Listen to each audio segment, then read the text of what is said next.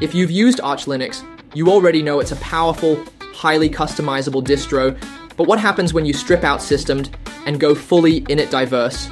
Enter Artix Linux, an Arch-based distribution that gives you full control over your init system, whether it's runit, OpenRC, or S6. While Arch uses system by default, Artix removes it completely, appealing to users who want more simplicity or transparency in system processes.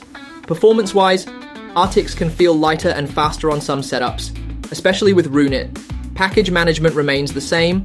Both use Pacman and the Arch User Repository, AUR, so you get the same massive ecosystem. But the real difference lies under the hood. Artix is for users who want to avoid system for philosophical or technical reasons. It's more manual, more Unix-like, and definitely geared toward experienced users.